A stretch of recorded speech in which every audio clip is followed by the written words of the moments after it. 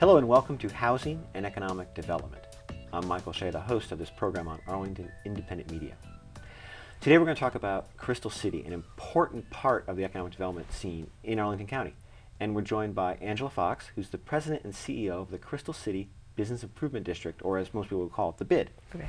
Angela, thanks for coming on the program. It's a pleasure. Thanks for having me. All right, so Angela, give us some background. How did Crystal City BID get started, and tell us about the organization. Sure. So the Crystal City BID was formed in response to BRAC, Base Realignment and Closure legislation, which passed in 2005. That was a response to 9/11. Basically, that DOD had to have certain restrictions around buildings, and when you had an infrastructure like Crystal City, you could no longer take the building and move it 80 feet from the street to meet some of these new rules. So basically, Crystal City, which was the major economic engine for Arlington County, faced a crisis. And that crisis was 30,000, there are 30,000 jobs in Crystal City, 17,000 of them were going to have to move out. At that point, one of the companies had purchased a lot of the real estate in Crystal City and had done a great renovation. They added all these great new restaurants and streets and really focused on the street tail of Crystal City and making the streets two-way. And then suddenly this announcement came. So they were looking at an investment, an issue, massive vacancies. So they went to the county, who partnered together. There was a BRAC task force that was formed. And that task force basically said you needed two things for Crystal City.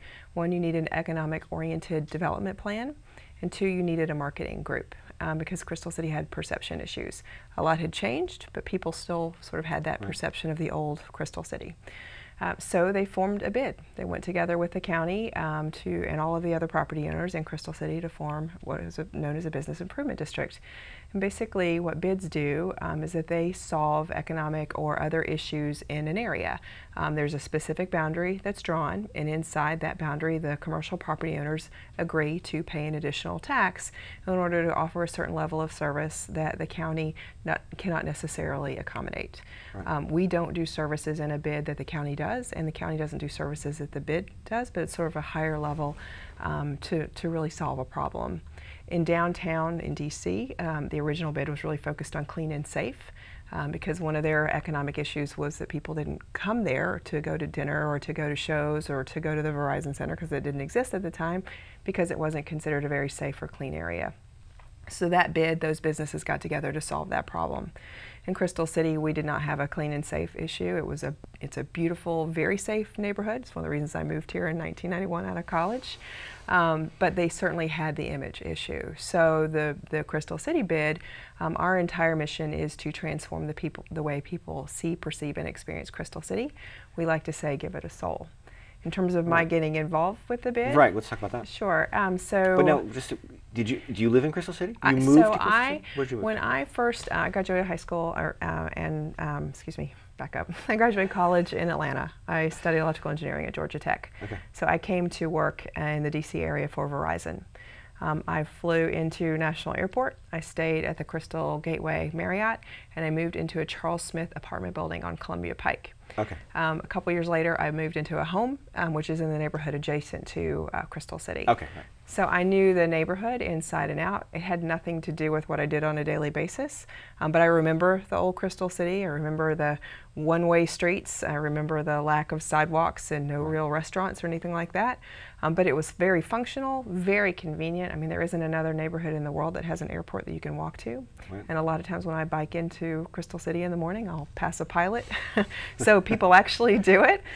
So it had great assets, great infrastructure, but just not, really a place you'd hang out. But it was designed to be the place that had great infrastructure, great economic benefit, great value, but not really. I mean, they didn't want a lot of people hanging out, but we've since changed the mentality. I mean, they had these inside tunnels, that Crystal City became known for the underground, right. Sort of a Jetson-like mentality, the car is king, but now neighborhoods, they sort of thrive by great restaurants and the ability to walk around, so.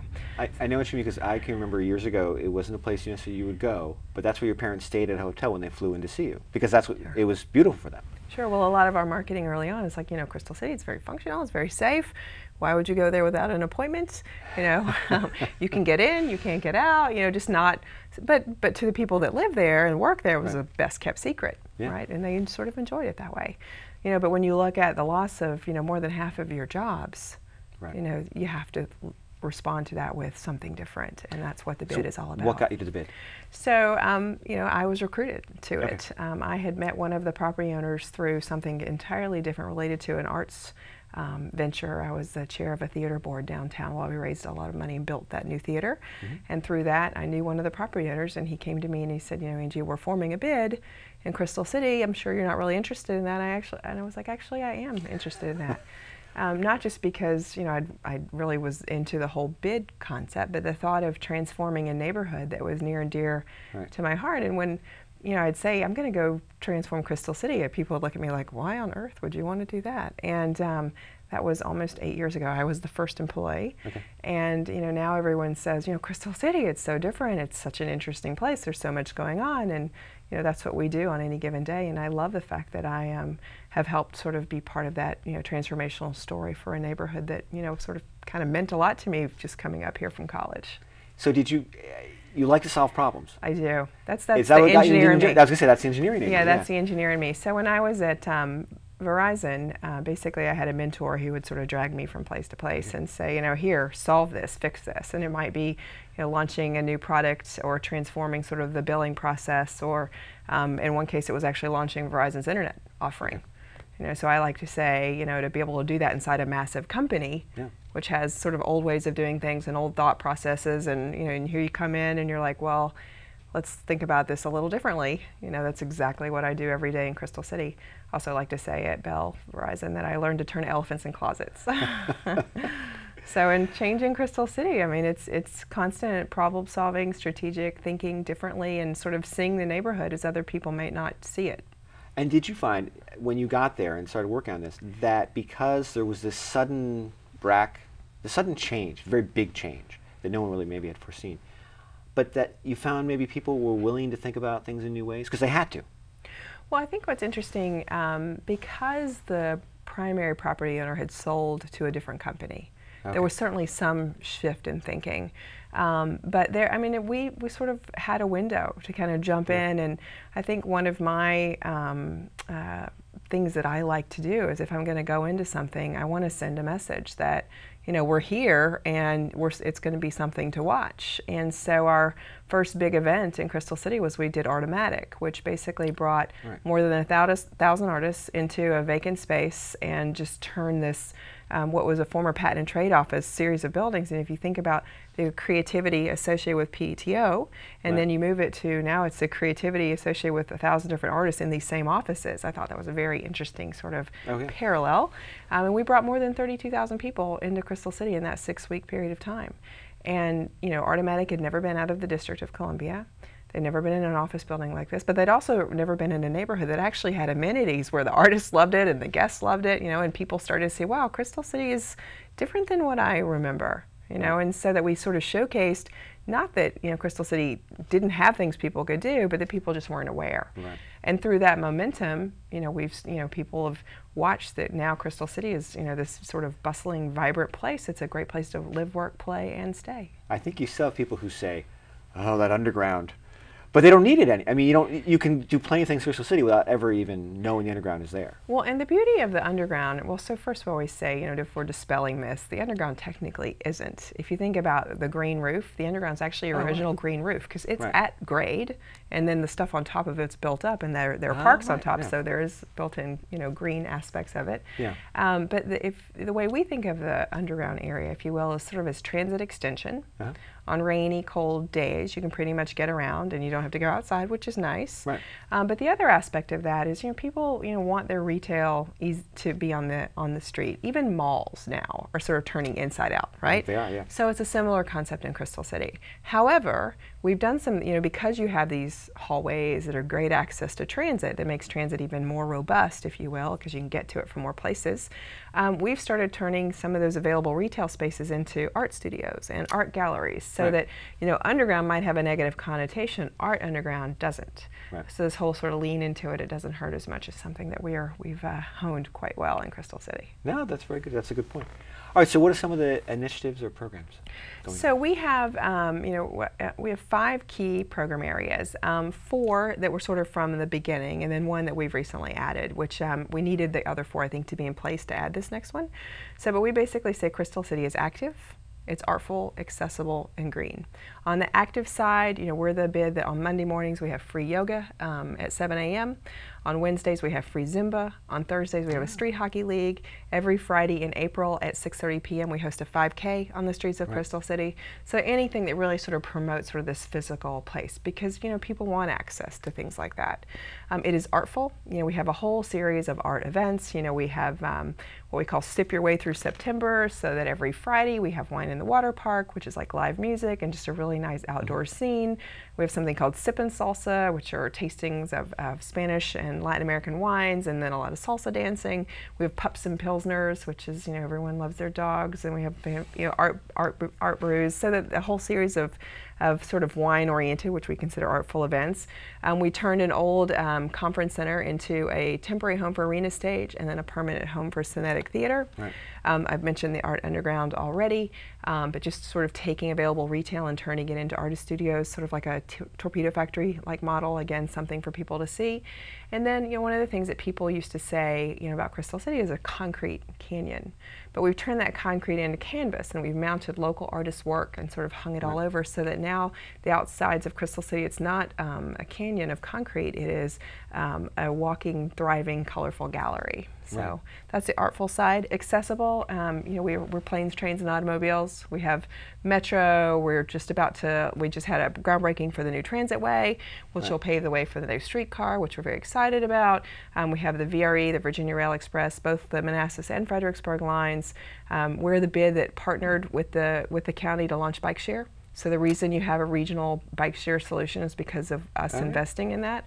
And then we've got obviously the great bike paths, wonderful parking. I mean, you know, everyone still loves their cars. You know, we've got every major transit route coming through there, and so great parking to accommodate that. And then of course National Airport, which we love. Right.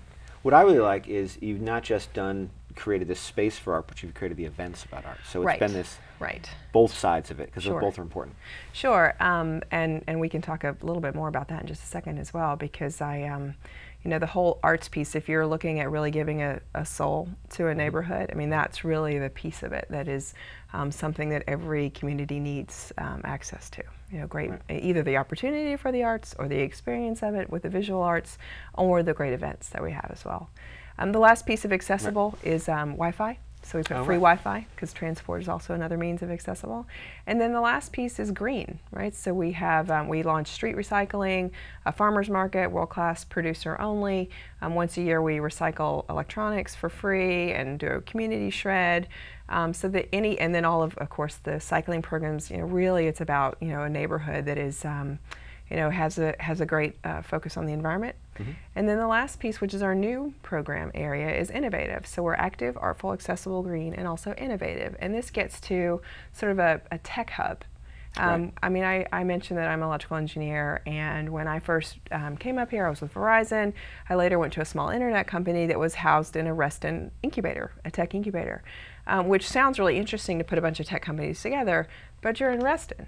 So there was absolutely nothing to walk to, you know, and so you had to drive to get there. Now, granted, they've just come through with the Silver Line, and so there's some things that are changing there, but, you know, the tech community is all about, you know, creativity and coming together, and so we've really jumped into this market in a big way, led by one of our biggest stakeholders, which is Vornado, so that we have something called Tech Shop, which is a place, it's a maker space, a 21,000 square foot, you know, anything from a sewing machine to a 61,000 PSI saw that you can cut through 5 inches of titanium.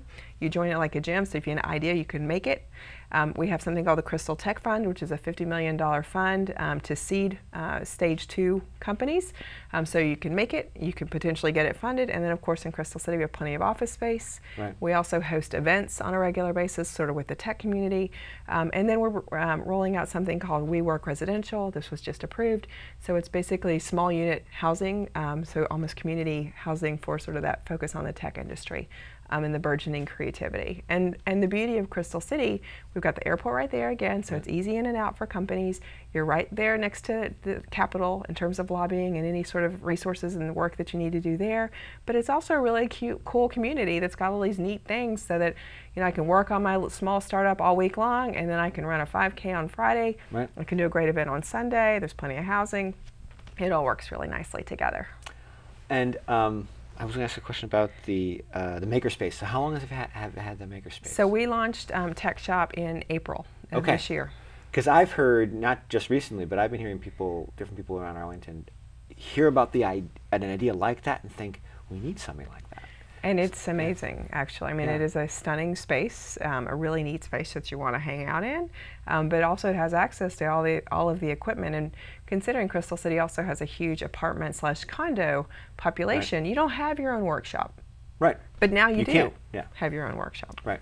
So what's your sense now of how BRAC is playing out? So it's interesting. I often say that I'm the Lorax. Okay. So on one side, I can tell you how amazing Crystal City is and how we've got all these awesome amenities and these new things, and there's vibrance and people are coming for the events and the restaurants and the experience, and sort of there's a taking away at the vacancy. Right. But there's also the other side of it, which says we still have huge vacancy, you know, between sequestration and BRAC. You know, there aren't, you know, companies aren't moving in a big way. The government's decisions are actually pulling and shrinking and moving things elsewhere anyway. We're still by the Pentagon, so you're always going to have some DoD agencies and contractors there, but it is a tough time. It's a really tough time, and when you know, companies are looking at competitive areas, you know, they're focused on things like signage and the building process and permits and how long it takes, and you know, these are things, you know, and transit, and what's the community like in terms of supporting growth and new ideas and new architecture. And this is where, you know, Arlington finds itself with a little bit of, you know, split personality. You've got groups like us that are saying, you know, this is Crystal City, this is where you need to have your business, and we're going to do everything we can to sort of facilitate you through the process, because we need your business here, because your business here means, you know, lower taxes for us as residents, and a, you know, just a really thriving, robust community, because you need those workers there to eat in your restaurants during the day so that the restaurants are there when we want to go at night. Right. And then you have the other side of it, which says, no, I don't want it here, I don't want any change, I don't want this, you know, and just a lot of misinformation that happens. So, but I probably should know more about this because I'm an economist, but it seems to me that things like the maker space don't just attract the people that engage in it, but they create an environment that is attractive to even larger companies that aren't really going to have anything to do with the maker space. Certainly that is They're going to see this as an area where this innovation happens, this is where, you know, and the arts further that creativity. Absolutely. The beauty of having Tech Shop is you've got all of the equipment on one side, and then you can look through and you can see on the other side of the hallway artist studios. Right, so it's all right there together. You know, we're lumping it into, this is a creative, innovative space. And yes, there are companies that are interested, or that, you know, they have a high percentage of engineers, and maybe the engineers, you know, don't want to do that, or that's not necessarily part of their job, but that's something they want to do at night. They want to go, they want to tinker, they want to play, they have an idea, they want to build their own company, you know, so they've kind of got, you know, and really the point now is, you know, you want to locate your company where the people are. So obviously bringing in Tech Shop and these other things is designed to help, you know, whittle that away or take away some of the barriers, but there's still challenges in terms of a big company, and, you know, well, wait a minute, I want to be able to put a big sign up and down my building that says I'm here. You know, and then you've got, not necessarily, in Crystal City, the beauty is you've got commercial buildings that don't necessarily have residents around them, but then neighborhoods come out in force to say, no, no signs, you know, because it's almost like we want to stop it there because we're afraid it's going to come into our neighborhood. So you see definitely that tension. I think Arlington's working its way through that, but it's a really important time, because you've got some other neighborhoods in the district that are just as aggressive as we are, And if, we don't continue to pay attention, it's going to shift, and that's not what we want for, as a mom of a small kid and, going into middle school in Arlington, I want this to be the community he wants to be in for the long term. That's a good point. Do you think you're able to get the word out to businesses? So do you think that works? I think we've certainly, Arlington Economic Development is very focused on getting the word out. Our property owners are focused on getting the word out, and certainly we are as a BID as well. I spend a lot of time with the press, doing tours, doing company tours, promoting our events, writing press releases, talking, tweeting, social media, just about anything that we can use to get the word out. And I think certainly far and wide people hear about Crystal City a lot more than they used to, and we're very strategic about how we market, so I think that's been very effective. Right. You can always do more. You can always do more, and that's what the irony is. It's somehow with social media and everything, it's easier to get it out, but it's easier for everybody else. Well, it's easier to get it out, it's also easier to tune out. It's like, where do I pay, what do I pay attention to, because I'm getting washed over with it so much. So we look for the sources that people are actually really paying attention to, and that's where we focus. Right. Plus, I think we have a lot of very interesting things going on that people like to write about, so that certainly helps. All right, so we're sitting here in August. What's the big thing for the fall? So, September is a big month for us. We kick it off every Friday. We have something called Wine in the Water Park, which is live music and just a very relaxing setting, to sit and sort of sip and listen to music and maybe do picnic. And then we have the Pups and Pilsners event that I mentioned. We have the Sip the Sip and Salsa that I mentioned as well. And then we continue to have, Monday morning 7 a.m. free yoga. Monday nights we have movies. Tuesdays we have a farmers market. Wednesdays we have an art market. We also in the evenings have something called Blues and Brews, which is live music, live blues, and artisan beers. Thursdays we have a food truck event every Thursday at lunchtime, and then the evenings we have street hockey, and then Fridays I mentioned the Wine in the Water Park, and that's kind of ongoing through the season for us. So it's very busy time in Crystal City. And that's Arlington as a whole has had I don't know what the right word is, an uncertain relationship with food trucks. They haven't really exploded here. So it's probably good to have a Thursday night event. And right. Well, so it's very interesting for us because when we our approach again as problem solvers. We had trucks that were showing up on Crystal Drive because there's a lunch business there. But again, with BRAC, our office population is down, so you had them parking on the streets in front of the restaurants. So it was less enticing to eat outside if you're sitting at one of the restaurants that actually is brick and mortar because of the queuing and the noise and the smells. Yet, so you had the retailers that were very unhappy about that and the whole parking legislation. But the tenants love food trucks because they want variety, they want something different. So basically what we did is we have a surface lot, and we went to the property owner and said, we'd like to use this, and we talked to the food trucks and we said, if you'll agree to only come to Crystal City on Thursdays, we'll give you this lot to use for free and we'll create an event out of it. And they do, and they love it. And the restaurants, the rest of the days of the week, they don't have it there, but it also just brings more people out because some people are going to eat at food trucks, some people aren't. So that offers, it's a creative solution. We're not an enforcement organization. We're not going to say you can't park there. We're really trying to focus on, how do you look at this a little differently so you can create a win-win for everybody. Right. No, that's a good story. Angela, thank you very much for coming in. It's a pleasure. It's been a rich discussion. We'll have to have you back and talk about issues as things happen. Sure. And certainly the whole BRAC is a long-term issue for Arlington. It's an important issue. Right. So everyone coming in? Yeah, absolutely. All right. I also want to thank our volunteer crew here at Arlington Independent Media. We've had Dario Baguena on camera. We've had Janessa Jackson on camera, Hilary Freer, and Steve Cordle in booth. But most of all, I want to thank Angela for working so hard and so often to make Crystal City a better place to live. Thank you. And work. Pleasure.